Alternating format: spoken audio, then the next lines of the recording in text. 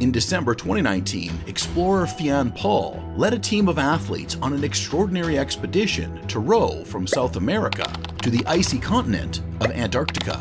To accomplish this, they had to travel 600 miles across one of the most treacherous bodies of water in the world, the Drake Passage. Paul described the whole environment as extremely cold and harsh. The short waves that struck them in quick succession hit them like walls. It's no secret that deadly storms blow through this ferocious spot where the Pacific, Atlantic, and Southern Oceans meet. These storms are one of the major reasons why the now famous Panama Canal was built. The construction of the Panama Canal is widely associated with the fact that it reduced travel time around South America by a significant amount. But that is not the only reason why it was built. Sailors around the world have actively tried to avoid going through the Drake Passage for thousands of years. But why is it that this relatively small stretch of water is so dangerous? This is a story of a sea where navigating proves nearly impossible. This is a story of why ships don't pass under South America. This is GeoMore.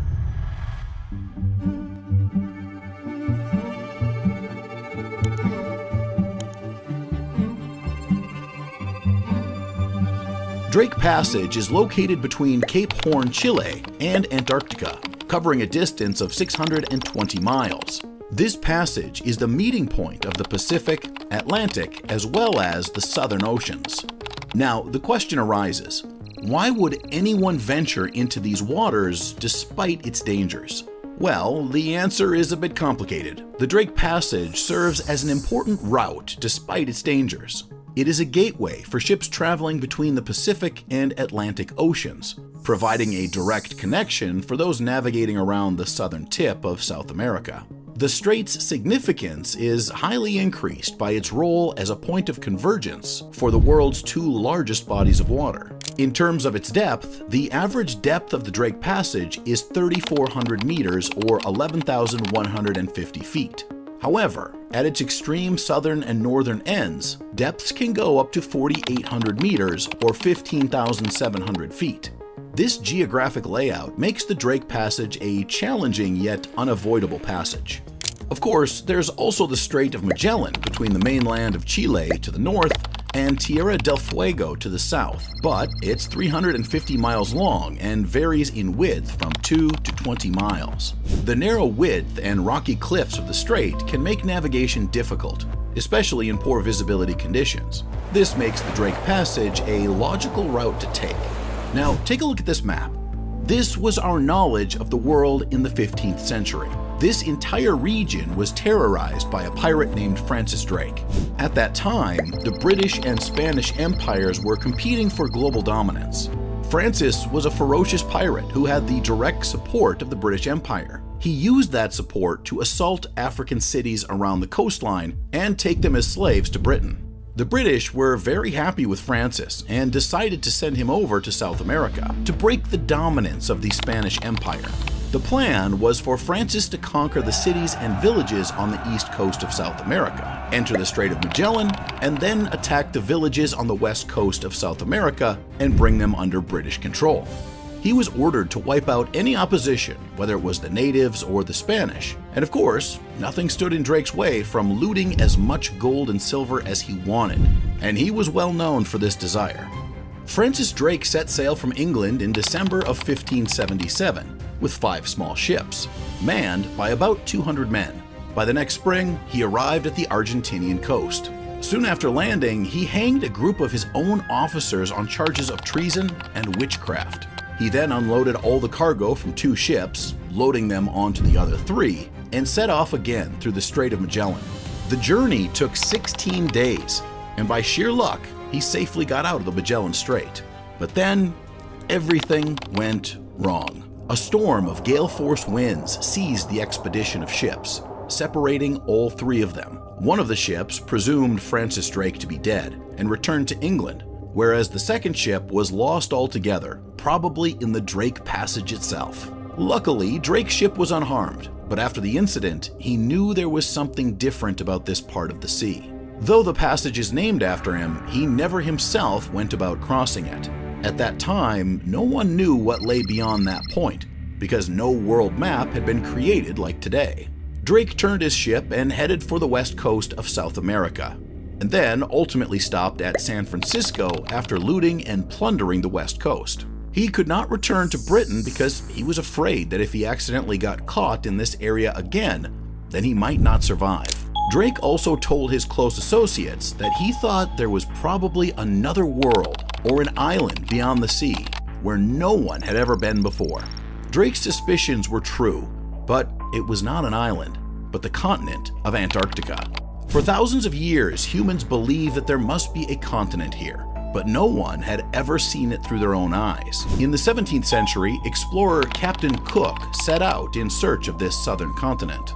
He crossed the entire Atlantic Ocean and entered the southern oceans, but he never got to see Antarctica, as his ship was caught in the treacherous storms of the Drake Passage. He barely escaped with his life and never went back to this part of the sea again. Now, we should mention that Captain Cook was the greatest explorer of his time, and that he was the one who explored the island country of New Zealand. In his journal, he mentioned that the risk of discovering this southern continent was so great that hardly any human would come as far as I have come.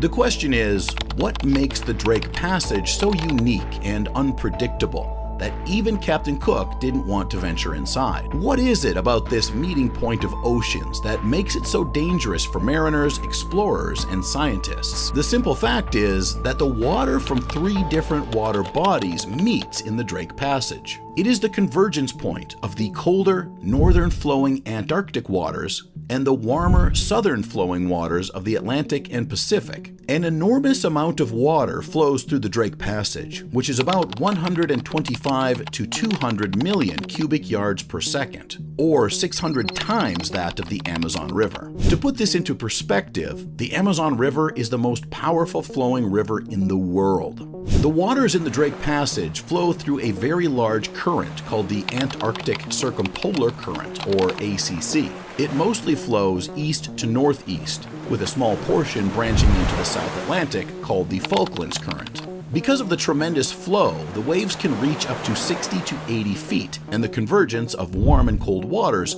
causes several cyclones in this region. Moreover, because of the water from Antarctica, the temperature can fall below -5 degrees Celsius. The winds in this region are always strong and predominantly western. This location is also one of the most distant on the globe, and today, the Drake Passage is pretty much the only way to reach Antarctica by boat. There are no nearby land masses to seek for shelter or people to be found who might assist you. An emergency in the Drake Passage must necessarily be dealt with alone. But it is human nature to want to explore the very thing that we are warned against, and that is exactly what happened in the 20th century. There was a surge in exploration and discovery. All of the explorers' attention was now focused on Antarctica. In 1914, the renowned British explorer Ernest Shackleton set out to explore Antarctica. After crossing the Atlantic Ocean, he reached the Drake Passage, where the seas smashed his ship into the ice glaciers, destroying it altogether. Ernest landed some of his colleagues on the ice and took 5 others in a tiny lifeboat to search for a nearby island for assistance. After 1 month, he arrived at South Georgia Island, but what he encountered in that 1 month was nothing more than horrific. He said, "This is the worst and the most dangerous part of our world's oceans, and my reaching this island is nothing short of a miracle." Ernest also claimed that Antarctica is the last greatest journey left to man. Over the next 3 months, many attempts were made to rescue Ernest's remaining crew members, and miraculously, no one died throughout the mission.